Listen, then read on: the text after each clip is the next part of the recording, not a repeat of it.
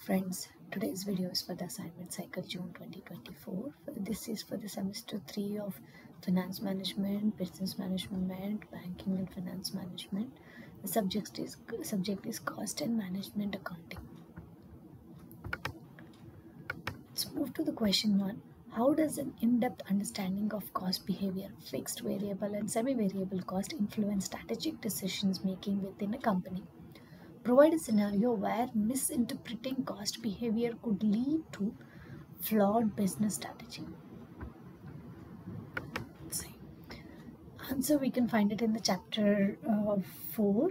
Let's see the cost classifications and classification of cost according to the behavior.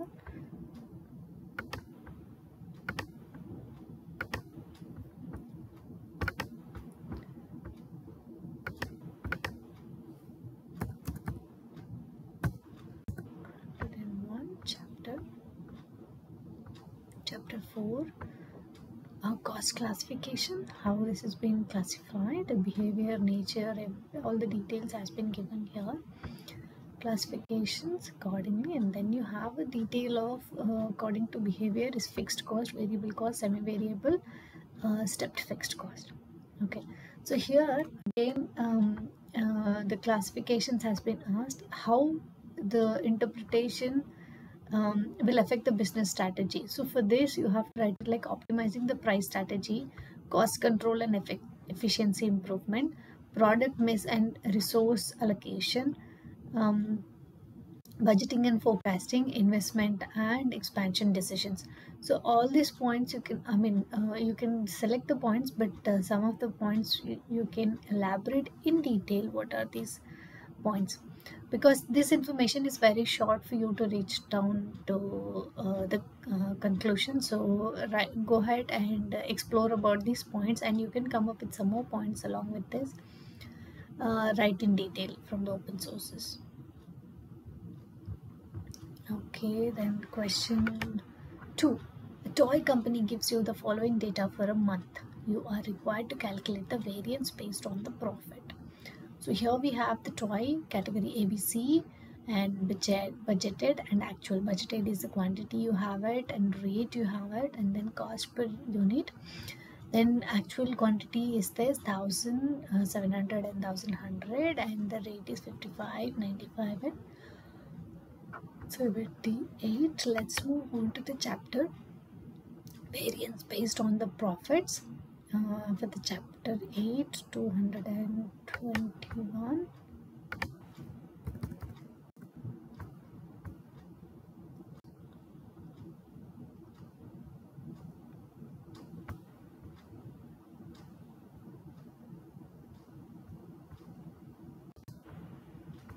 Variance based on profits. Let me just check. Volume variance.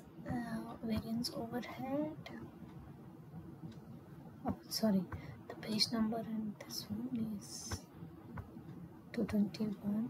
Yeah, here comes variance based on profit. So you have a basic information here, and then here is the example which you can refer, which is very close to the question what has been asked in the chapter. In the assignment questions. So here is the values very close to it, and then we have been asked only for the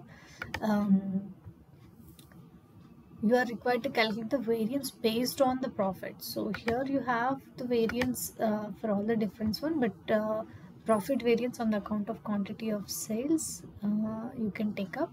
So this calculation is very close to the analysis of the variance is coming up here. Profit variance due to less sales. So I think this you can go ahead with. The final answers will be like actual profit, how it has to come, and then what is the variances analysis you have done for all the information. Okay, so this one has a very good information, and this is going to be connected for the next answers also, because here what they have done in one example, they have done multiple solutions here. Calculation of variances and calculation of revised standard sales based on the actual sales, profit variance So these are the different methodologies. So this problem is very important. You will see in the next examples as well, next questions as well.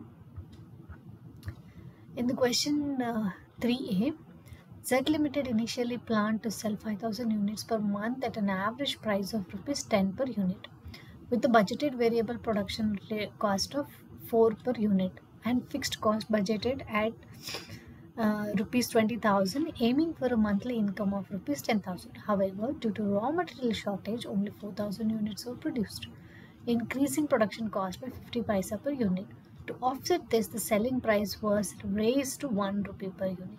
Additionally, 1,000 rupee was spent on research and development to enhance the production process. A performance budget needs to be prepared along with an analysis of the variance. So this is your first one question, and the second one is, the variable cost to sales ratio stands at 70% while the break-even point happens at 60% of the capacity. With fixed cost amounting rupees 90,000, we need to determine the break-even point sales. Additionally, compute the profit for 75% of the capacity sales. Let's see for the first question. You can see the same analysis of the variance what we have done it here, page number 218. Yeah, so here is the analysis of variance, how it has been done. You can refer to this part of it as a references. And then what you have to do is, first you have to calculate the sales volume variance.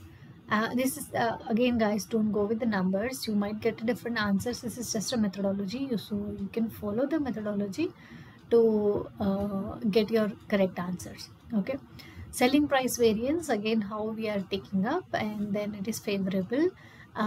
Variable cost is like, again, 4.50 to 4 into 4,000 is what we could produce, and then we have unfavorable results out of it. Then fixed cost variance is rupees 1,000, that is unfavorable. Total variances comes as addition of all and the losses goes minus. Then finally you will be reaching somewhere in the net favorable. But again, follow the approach. You might get favorable or unfavorable as per the calculations. Okay. Then for the part B, sales variance, again we are going with the same chapter for the sales variance. Sales variance we will see here.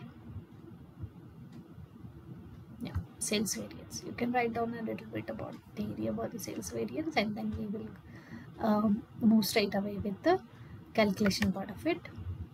So first one is like, you can look for the break-even point, fixed cost, variable cost, and break-even point sales is fixed cost by variable cost to sales ratio. You will be getting somewhere here 1,28,000. Again, please don't go by these numbers. You follow the methodology, you will get the right answers.